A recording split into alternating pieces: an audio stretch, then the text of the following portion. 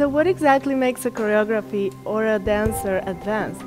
We could say that it is all the technique or being able to execute a lot of difficult movements very fast, but not necessarily so. I think what makes a choreography advanced is the capacity of a dancer to put all the elements together and really just take what needs to be taken so that you can express what you want to express, or so that the piece moves a person, not just looks like a very athletic feat, but also it just creates an emotion or an impact or tells a story. For the choreography, I chose to use 2 hand veils.